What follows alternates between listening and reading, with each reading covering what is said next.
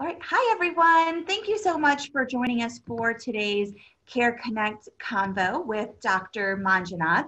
Dr. Manjunath is a pediatrician here at Kelsey-Seybold, and she is also our managing physician for travel medicine here at Kelsey. So she wears multiple hats. So we're super excited to have her join us for this conversation today. We're going to wait just a few minutes to let everyone sign on. I know sometimes with technology, we have a little bit of a delay with everyone getting signed into Zoom. We're also publishing this live on Facebook. So if you have any questions for us, we'll be monitoring our Facebook stream for questions and comments, as well as our Zoom stream. So if you are logged in via Zoom, at the bottom of your screen here, there's a little Q&A box. You can click that to type questions if you have any questions for Dr. Manjunath during our conversation. But we're going to go ahead. I think we have quite a few people joining us on both channels now. So we're going to go ahead and just jump right in. So Dr. Manjunath, can you tell us a little bit about your practice at Kelsey-Seybold and your background as a physician and how long you've been with Kelsey? Okay, first of all, thank you for having me today. Lane, nice to be in this virtual platform, and hopefully we will have some questions answered for our viewers today. So my name is Suma Manjunath. I am a pediatrician, and I'm also certified by the American Society of Tropical Medicine and Hygiene. And I manage the travel medicine clinics here at Kelsey-Seybold Clinic. I've been with Kelsey-Seybold since 2002, August. So obviously that's about 18 years. So yeah, I've had a good long run here. I enjoy working at Kelsey, and I see newborn babies at Texas Children's, Women's, and Clear Lake Hospital. Great. So we know what pediatricians do, but can you tell us a little bit what the travel medicine department does at Kelsey? So travel medicine department is basically to help travelers, both domestic, mostly international travelers, to seek guidance on any kind of the vaccinations and medications that they would need when they are traveling outside the country, and obviously also make sure they're well equipped with all the necessary medical information that they need to know to the destination they're traveling to, so the diseases that are there, how to prevent them, all of those counseling is provided during their consult for the pre-travel assessment. So it's been a part of Kelsey-Seybold for many, many years, and we have a whole team of nurses who help me in managing the clinics very smoothly, and it's very successful.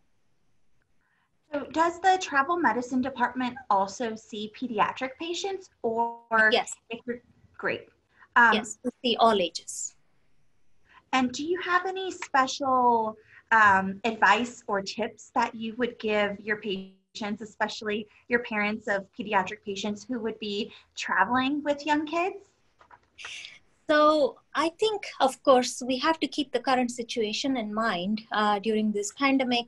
It is extremely important to keep multiple questions in our mind before we decide, is it something that we still need to do? One, is it a requirement for this travel, whether it is the sake of visiting a sick relative that needs to be seen, or work, or obviously any impending family situation that would require the travel.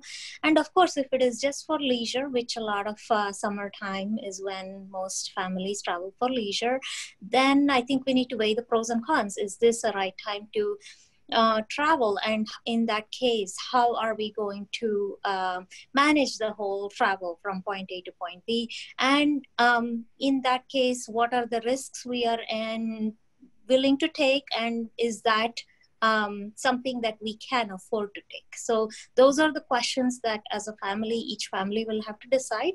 And if they're actually visiting any other family members, what is their risk for contracting the disease, and will we be possibly taking the disease over there? And in that case, are they healthy? Are they sick? Are they okay with this?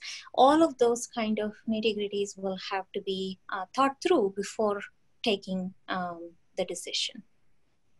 Are there any travel restrictions that you would suggest patients or anyone traveling during the summer to look for?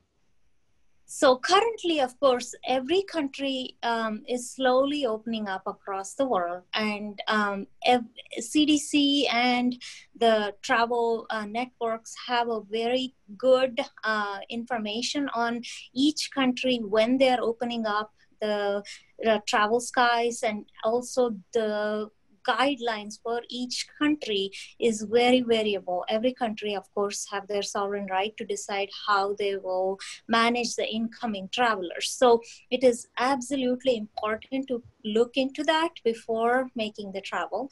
And also it might be a good idea to think about having a travel insurance in case you did contract the disease, and in the case of getting very sick with the disease, how would you be treated, and will that be covered, and will you need travel insurance? All of those need to be thought through before embarking on an international trip. Cruise travel is still not recommended by the CDC or us, just for the increased risk of contracting the disease in that situation. And domestic travel, of course, again, most states, they have different time frames of how they're opening up in phases. It's very important to look at which state parks, which national parks are open if people are planning to go outdoors, like hike and camp kind of activities, because some of them are still not open. So it's actually very important to take a look at what's open, what's not. Are the water parks in certain places open? Are the theme parks open? What are the restrictions? What are the requirements? All of those need to be factored in before taking that step to travel. So if you decide you would like to, let's say, take a day trip to visit a family member or, a cousin you haven't seen in a while, are there any special precautions you should take or questions you should ask people you're going to be visiting before you decide to make that trip? Yeah, I think the personal health is important. So if, let's assume I'm a very healthy person with no health issues, and I want to visit my cousin who lives a few miles up north and want to go visit them, then of course you also want to factor in the cousin's risk factors, health predisposition and all that. And if the cousin is a very healthy young person and you just want to meet, I think the safe distance practicing should still be practiced. Staying 6 feet away, wearing masks definitely helps, so that the droplets are not going from me to the cousin and vice versa. So both people wearing the mask is certainly very helpful. And of course, being very conscientious of not touching the face, washing hands very often, and pretty much making sure that you stay in touch with the person, just so that after you've met them and left, if they are sick, then you do want to know what the outcome is and all that. So those are some of the common things to keep in mind before visiting someone. So in the news lately, we've been seeing lots of headlines about swimming. It's hot, it's getting especially warmer here in Texas. Everyone wants to cool down. Is it safe to go swimming? And what are some precautions you can take when you are swimming to avoid, coming in contact with someone who may have COVID? Right. So I think the safe distance practices still need to be maintained. That is the most important thing.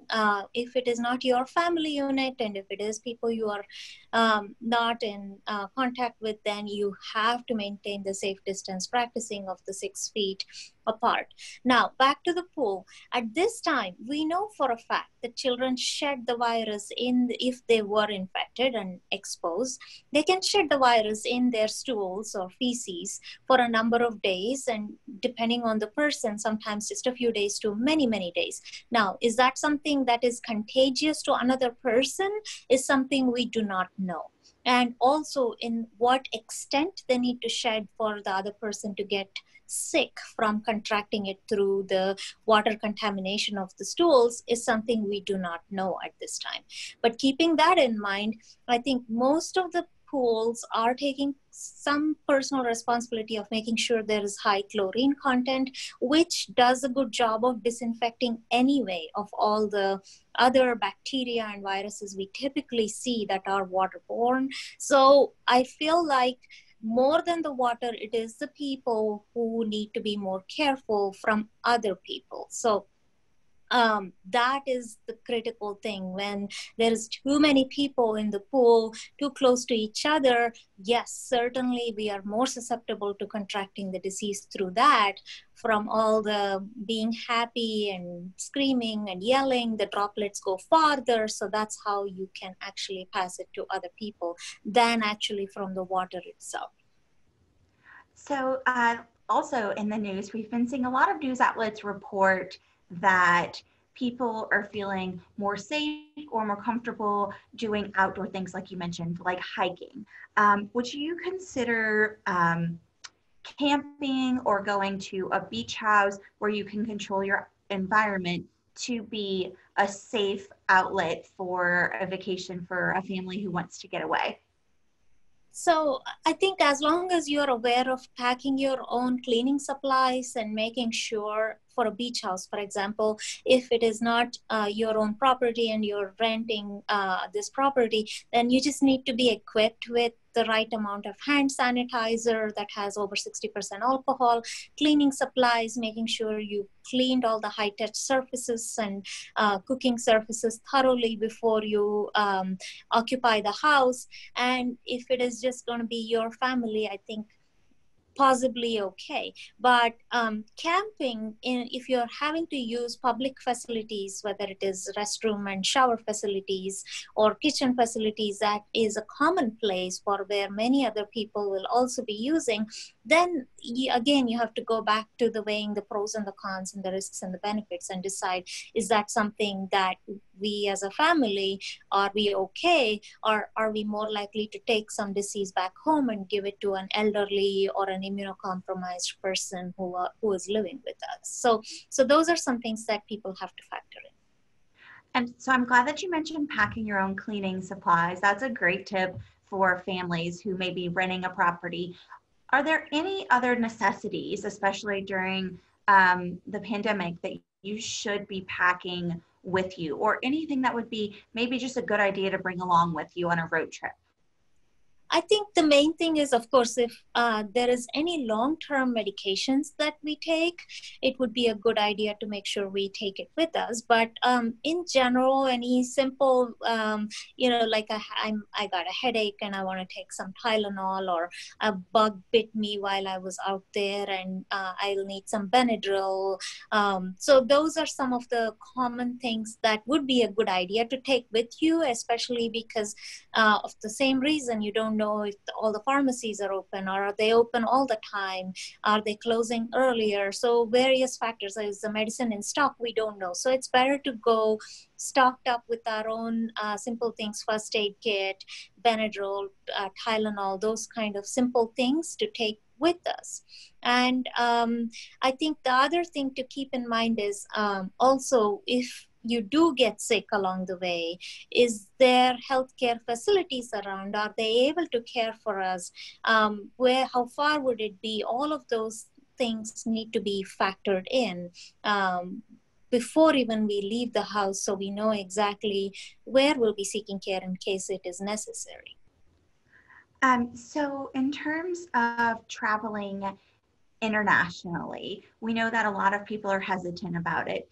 If we get the all clear to travel internationally, are there any immunizations or vaccines that you should get through the travel medicine department before you head out on that trip?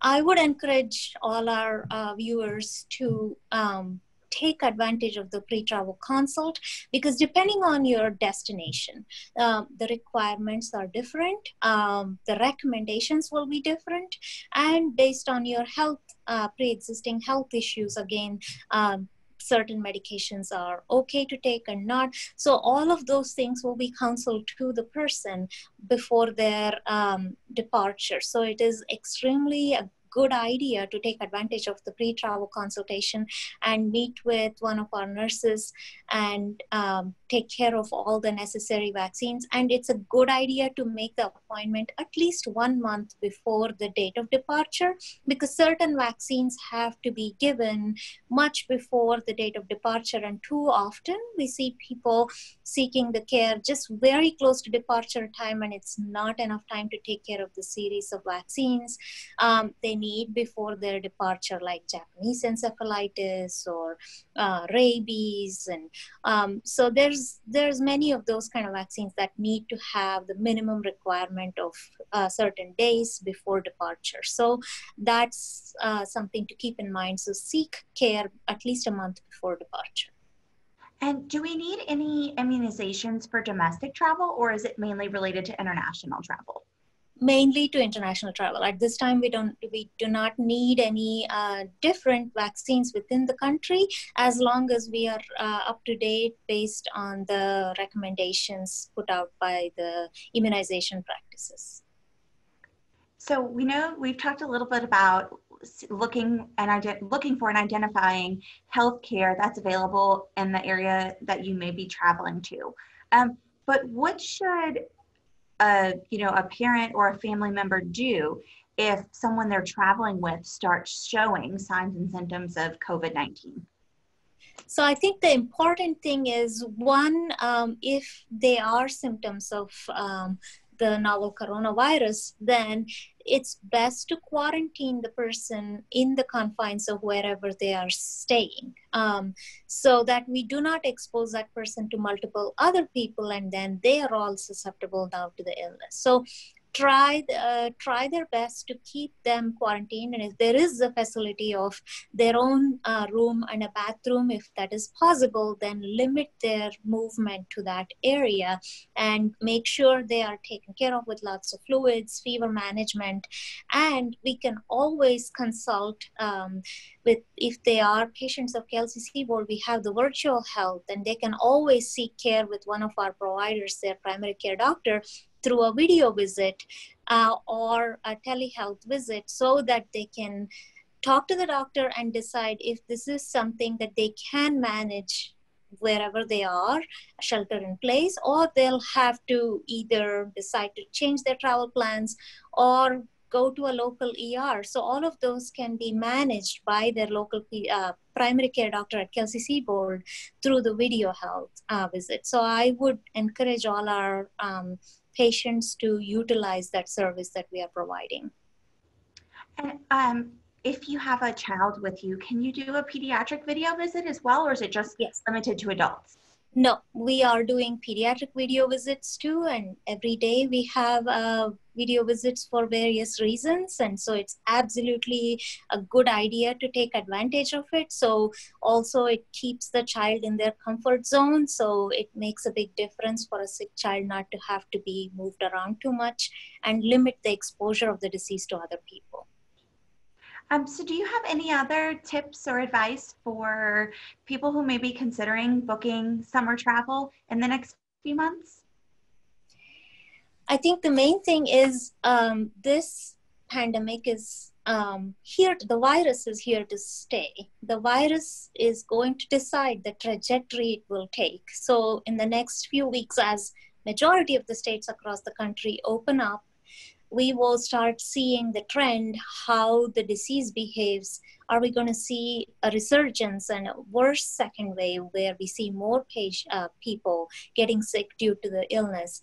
Or can we all mitigate this by keeping the mask all the time, maintaining the safe distances, avoiding crowded places as much as possible, all of those kind of things that people have been told all these days. So if we can do that, hopefully we'll have a better understanding of if we can actually mitigate that second wave being not so severe, and we will know more. So I think every country has their sovereign right, like I said, to change plans. So for international travelers, really it is important that they need to be aware that they might not be able to return to United States based on the country's plans. They may have to be ready to be tested at the landing or the departure times, because there are recommendations by some countries who are doing that. They should be prepared for quarantining in a facility that is provided to them by either the United States or any other country government for that matter. So they will have to make multiple logical plans to mitigate all of these. They have enough time off? Can they work distantly? Can they afford to be able to stay in a quarantine facility until it is sorted out? All of that has to be thought through before making the decision. I think that is a very individual decision, but it has to be taken by each person on a case-by-case basis. There is no one size fits all. But it's going to be here to stay, and this change in air travel, everything is going to be something that we'll get used to, wearing masks throughout the journey of the airplane. There will be bathroom restrictions. Each airlines has their own restrictions on how they're imposing it. They are doing their best to clean the aircrafts, but we may have to take our own cleaning wipes and hand sanitizers and masks and all of that with us to make sure that we are sitting in place where we are feeling like we have done enough sanitation. And in an air travel, I think in a way, window seat may be better than aisle because not many people are walking around you. So something to consider, if possible, take a window seat. So yeah, those are all some considerations to keep in mind. And you mentioned we're going to constantly have updates as, countries open and states open. What is the best source of information to find updates on COVID-19 and other diseases related to travel? CDC Travelers Health, cdc.gov/travelers health has all the details.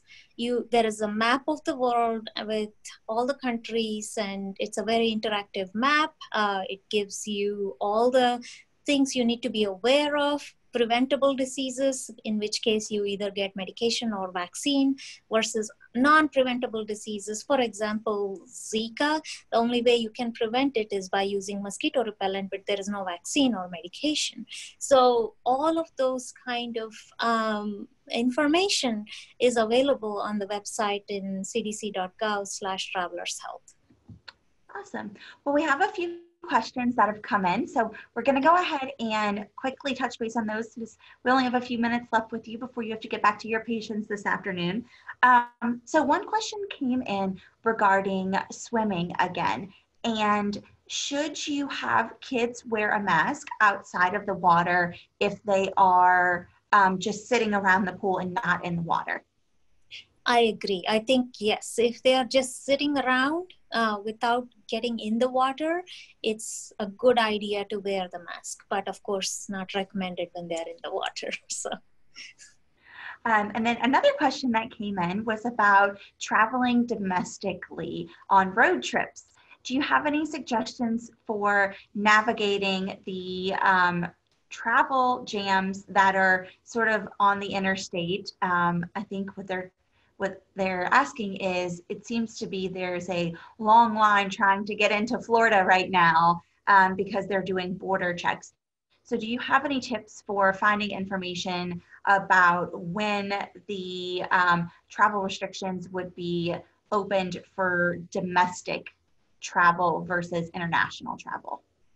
So again, every state in the United States has their own guidelines. Like I said, they have their own guidelines on phased reopening.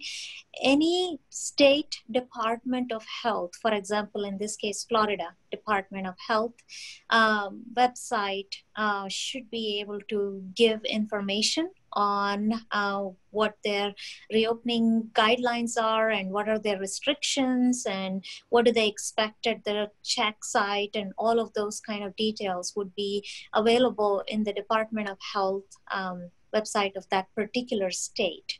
And actually, through the CDC website, if you go through the coronavirus website information, there is a link that for the 50 states in the United States, if you click on that particular state link, it'll take you to that particular state and give all the sub links for whatever the question may be.